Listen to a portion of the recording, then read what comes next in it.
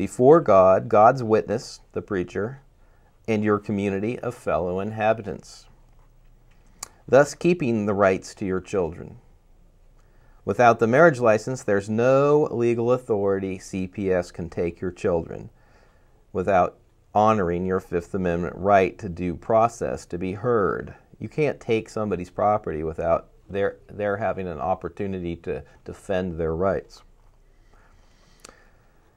Or at least you're noticed that the fact that you have an opportunity to defend. But CPS doesn't notice you. They just come and take your children, and then you can argue about the taking later. That's not constitutional. So let's read this court case cite from the Supreme Court. Here it is, shown as number 27.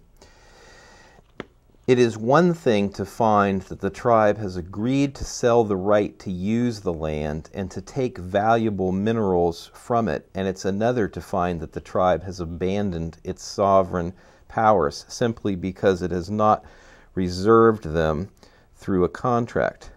To presume that a sovereign forever waives the right to exercise one of its powers unless it expressly reserves the right or to exercise that power in a commercial agreement turns the concept of sovereignty on its head. Marion et al., doing business as Marion and Bayless et al. Versus the Jicarilla Apache tribe. And this is 455 U.S. 130, a Supreme Court decision. Now, what's interesting here is what they're stating is that if you don't reserve your rights, they'd like you to believe that you've lost your rights, which is not true at all. So let's say that you enter into the marriage contract, and they'd like you to believe that you gave up your rights because you didn't reserve them. However, more realistically, if you state I'm sovereign and therefore I did not give up any rights, then what are they going to say? Well, you're not sovereign because you're a 14th Amendment citizen. Anyway,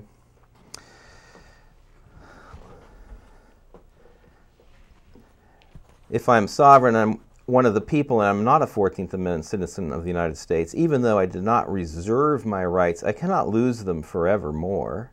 If you hadn't noticed, no one has any United States constitutional rights in court anymore. Would you like to get them back? I believe you can. First, file an affidavit of truth stating your right to claim sovereignty and renounce any presumption that you are a 14th Amendment citizen of the United States, because it's a voluntary position. I mean, you can choose to go back to being a citizen, one of the people, anytime you want, can't you? Since it's voluntary. And establish that you are not the ens legis legal fiction John Doe in all capital letters that appears on every government letter you receive and from every licensed corporation such as PG&E, AT&T, DMV, bank statements, IRS, etc. They will never address you correctly using your living soul upper and lowercase name, John H. Doe. Want proof that you are the authorized representative of the trust, John Doe? Look with a high-powered magnifying glass at the signature line on your bank check. It is microprint, and it says, quote, authorized signature only, over and over, and it is not a line at all. Now, if you have really good vision, my vision is horrible. Some people can actually almost make it out with the naked eye. Your account is John H. Doe, and you sign as the authorized signature because a legal fiction can't sign. It's a trust. It's an estate created by the government, basically, so that they can work on you, unknown to you, right?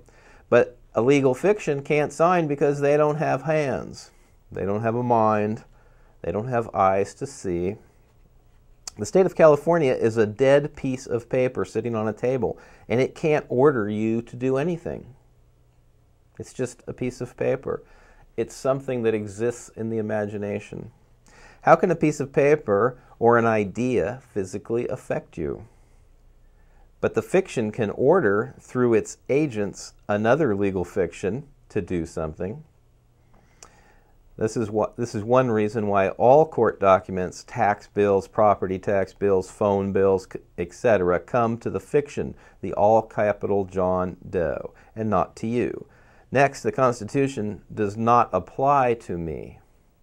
Whoa. I didn't sign it. I'm not a party to the contract trust. But I can be if I choose to be. The judge, the government agents, all took an oath as trustee to execute the trust, and it is waiting for my agreement to become a binding contract to honor my rights. Look at the oaths and bonds. I go to the county clerk's office and get a certified copy of the DA's oath and the sheriff's oath and the chief of police's oath and the judge's oath and write, quote, "For your service to the community, I accept your oath of office as a binding bilateral contract," and sign it without prejudice by John Doe as authorized representative of John Doe in all capitals. Now we, i.e. the oath pledger, that would be the sheriff, let's say, and I are in contract to honor the constitutions, U.S. and California in this case. This, along with the truth affidavit, will secure my rights in court. In addition, well, it'll secure my rights in court when I accept the judge's oath and the clerk of the court's oath. In addition, I break any presumptions the court has about my status, of which they have plenty, by stating when my name is called, "I'm here on that matter." I don't give my name, as the authorized representative of the all-capital name John Doe, the defendant. I'm one of the people of the Republic of California, and this indicates my sovereign status, as we have seen above. In this court of record indicates a common law status, see above, by special appearance to challenge jurisdiction only, and will cross the bar retaining all my unalienable rights and waiving none by your consent, Judge. And wait for consent before crossing into the admiralty equity jurisdiction, which is representative by the gold-fringed military flag flying on the walls, indicating the form of law being practiced in that court. If you think you have rights and that you're innocent until proven guilty, wrong, you're not. In a military court, you're guilty until you prove your innocence, because the person accusing you is your captain or some superior officer. Superior officers don't lie. They're men of honor. Men of honor don't lie. So it's adjudged that you are guilty, and you have to prove that you're not. If the judge refuses to consent, I ask again, and after the third time of non-consent, I state the judge is intentionally denying my unalienable rights. Think about it. All I'm asking is for my unalienable rights before I cross into your fictional courtroom. So if you're going to deny me my rights, that's pretty serious. Once I've crossed the bar, I ask, will the state's judicial officer give me her name or his name? Ask 3 times, and if no response, state, let the record show there is no state judicial officer present in the court. If they try to state you're in contempt of court, just remain silent, because there's no point in going to jail for contempt of court. You know, and if they continue on and you want to challenge them, you could say, I conditionally accept your statement based upon proof of claim of authority and jurisdiction. So you're not arguing with them. You're not challenging them, I mean, any more than, you know, you're asking them to prove their claim that they have the authority to put you in jail. You'll accept their position of authority if they prove that they have that. But they won't, because it's very difficult for them to prove that they have any authority to do that.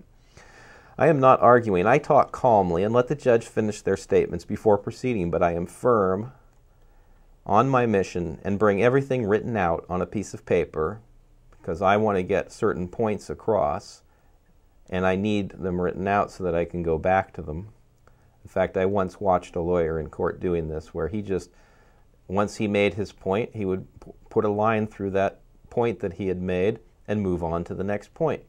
If he didn't get a chance to make the point after a couple of tries, he would move on to the next point.